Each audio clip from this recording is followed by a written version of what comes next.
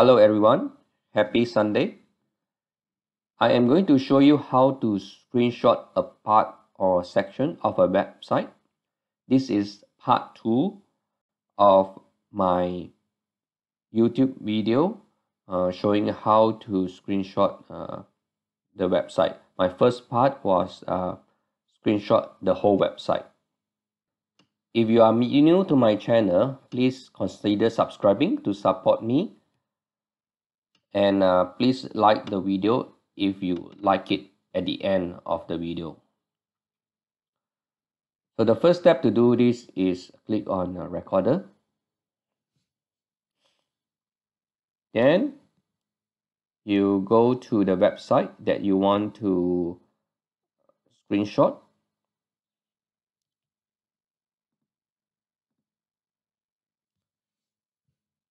Click on record. Then go to the section that you want to screenshot. So for this instance, I want to screenshot the price and the graph, right? So make sure the red box is capturing what you need to capture. So it's a bit tricky. Okay, I want to capture this. So what I do is, once I get it in the box, I right click. Then I go to take screenshot of this UI element and left click.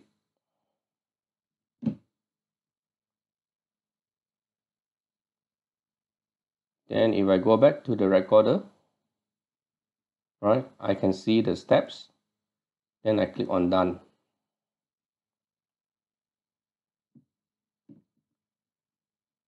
So I have done it previously, so I'm going to just delete. And now if you can open one by one, you see it's actually launching new Chrome, right? Then you make sure your launch mode is launch new instance. Then the URL, you put in the URL that you want to capture. Then your Windows state, just make sure it's maximized,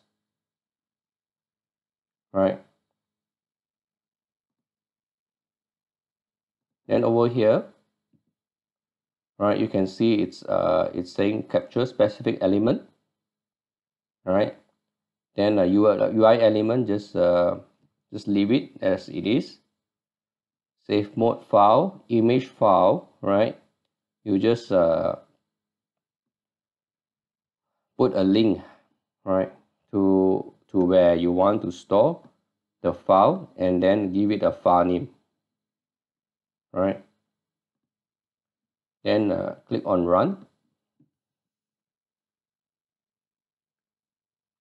So you will launch a new website,